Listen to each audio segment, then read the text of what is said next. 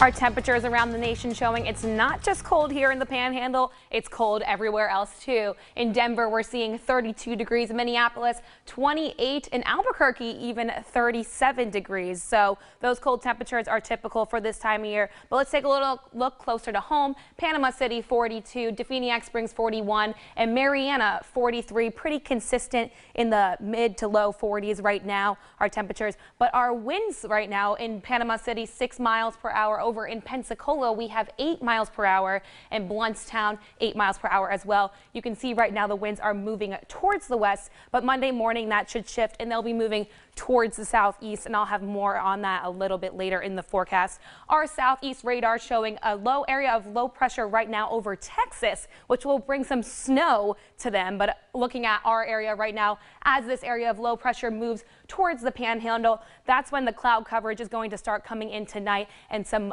afternoon showers on Monday. But right now our radar looking pretty clear. That precipitation is going to stay out until mid-afternoon on Monday, and then you can expect some rain.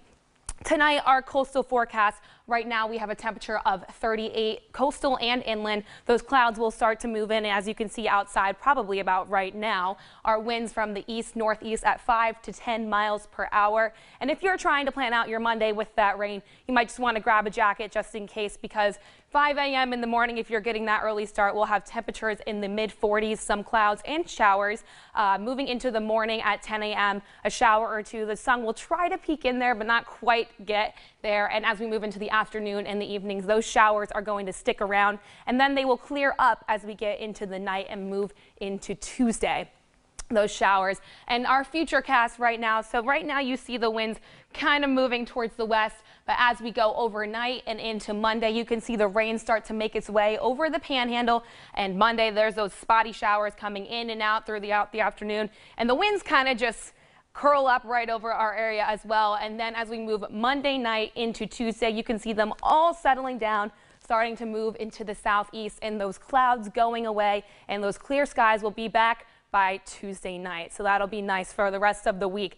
The rainfall on Monday, if you are looking to see how much you're going to get, it's nothing too concerning. Over in Destin, you're going to see just over a half an inch at 0.65 inches. Marianna 0.18 inches of rainfall. So it's nothing too crazy, just those spotty showers that you can have throughout the day on Monday. Our beach forecast for tomorrow, air temperature at 57 degrees, wave height at 1 to 3. We will be flying yellow flags in Walton Bay and Franklin counties. The rain might ruin the beach day if you were planning to go out. But same thing with the boating forecast. We'll have some light and choppy waves out there, some showers. The Gulf waters at 68 right now. And now let's take a look ahead, so we're not just talking about the rain. So on Monday, I said there will be some light showers, but that'll clear up into Tuesday, showing sunshine for the rest of the week. Temperatures in the mid 50s into the low 60s. The next front will be on Friday, and that's the next thing you could worry about, bringing some cooler temperatures for the weekend.